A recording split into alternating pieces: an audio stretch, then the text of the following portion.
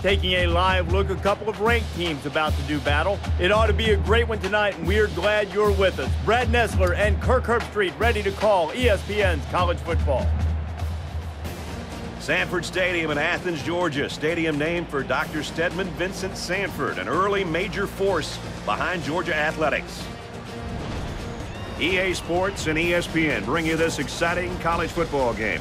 Hi, everybody. I'm Brad Nessler, joined by Kirk Herbstreit, and we'll hear from Aaron Andrews on the sidelines and Reese Davis in the studio throughout the game. It looks like they're going to try for the long field goal. Georgia is looking to go up by 3.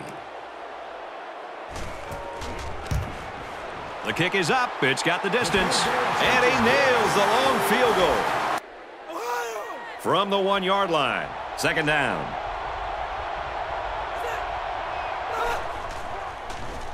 They try the option, left side.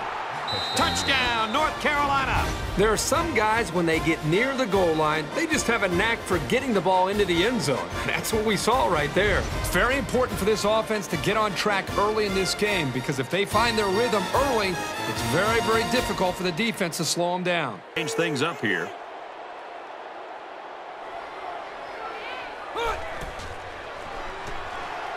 Going for it all to the end zone. Touchdown.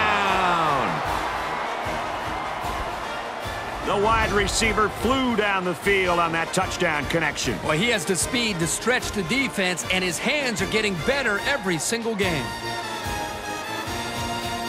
And once again, they'll come to the line, trying to convert on third down.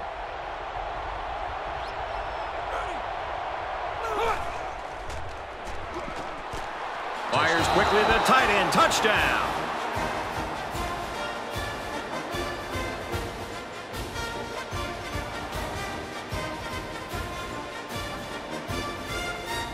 He hit the big tight end for 6 on that one. As a quarterback, you like the tight end inside the 10-yard line because they have a knack for finding the opening, and then you can just drill it in there. He drops back. Throws it deep. Tackle around the 10-yard line. What a great play. This is the timing that we talked about in the pregame that they must have in order to be successful with their passing game. That time the quarterback threw it to a spot, and his receiver was there to make a nice grab. They try the option, left side. He might have a chance. They may not catch him. The 10. He scores. What a play. He drops back.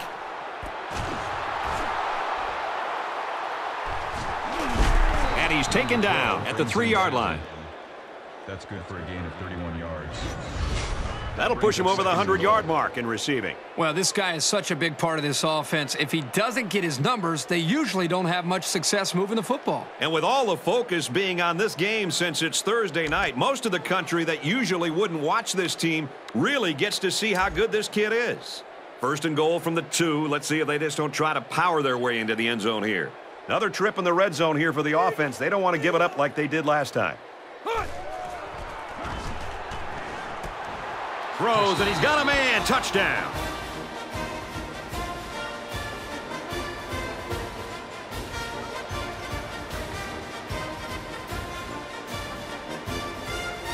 He passes for his 3rd touchdown of the game. The one thing this quarterback does a nice job of is taking what the defense gives him. He's always looking for the open target. It's 4th down. They're going to try a long field goal here.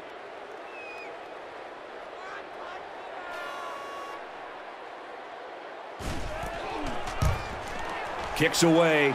And he got it. And he's got to be happy about that kick. Oh, no question. This kid is just a solid kicker. 28-13. They'll call on the field goal unit here. It's up, and it splits the uprights.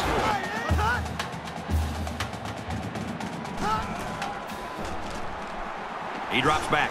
Wants to go long and does. It's caught down the sideline. To the 10. The wide receiver flew down the field on that touchdown connection. Well, they're going to try for the 2-point conversion. The defense has 5 men up front looking for a big goal line stop here. They don't get it. It's points after failing to convert for 2. You know, as a defensive coordinator, I think right now, you almost look like you're coaching scared. You've got to be able to go back to Monday through Friday, all the preparation that you put in to get ready for this game, and trust that and go out and start to call this defense with some confidence. Right now, they look rattled. And the ball game's over. The Tar Heels get the win, 31-19. 31. The Bulldogs, 19. So, Kirk, how would you sum up the action in this one? It was a good game, but I'm sure there's a little disappointment down there. Georgia probably feels they should have won this game, but they just didn't make enough big plays when they needed to.